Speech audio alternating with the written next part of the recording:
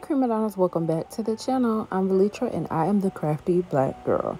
So you guys, jumping right into this video, we are doing Spider-Man Easter baskets today, and I'm using this big storage bin from, it's like a storage, yeah, it's a storage container, storage bin from Dollar Tree.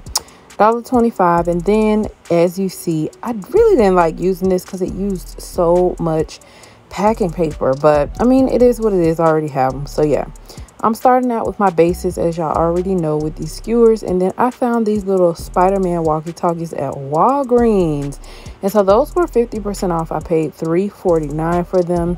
I forgot who told me about that, but thank you so much. You know who you are, but I don't remember exactly. I want to say it was Turquesa, but I'm not sure.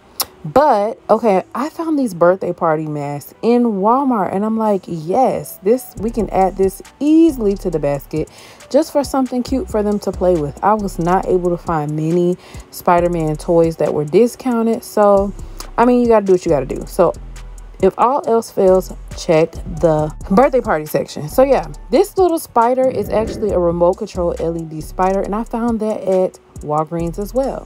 So I'm skipping through, just adding the popcorn, I'm adding the cup full of candy, the shred, and you guys, I had to skip through, but you already know how I put that up there, how I always do the Spider-Man remote control.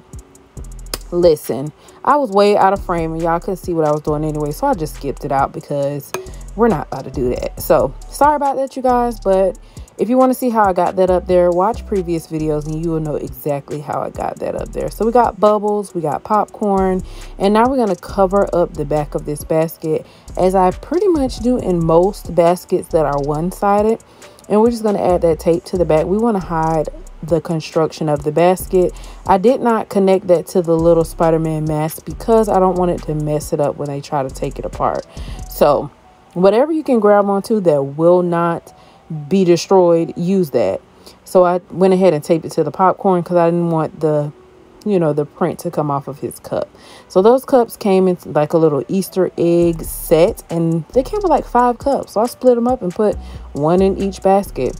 So this is pretty much the basket here, and now I'm just wrapping it up. With this basket, I did not cut the sides of my bag like I normally do. It's a little bit big, but I mean, it works. I'm just going to go ahead and tape the sides down like I always do at the bottom, and then I can just shrink the rest. Honestly, I didn't have to cut it because these storage bins are so big. They're like bigger than my regular baskets that I use. So I just went ahead and did a pull bow, and of course I tore it up like I always do, y'all. So one more time, I'm just going to show you how I just tied it in a knot so that I can still use it, and we're not going to waste. And then I put some tape over it so that it cannot undo the bow, so it can't come loose.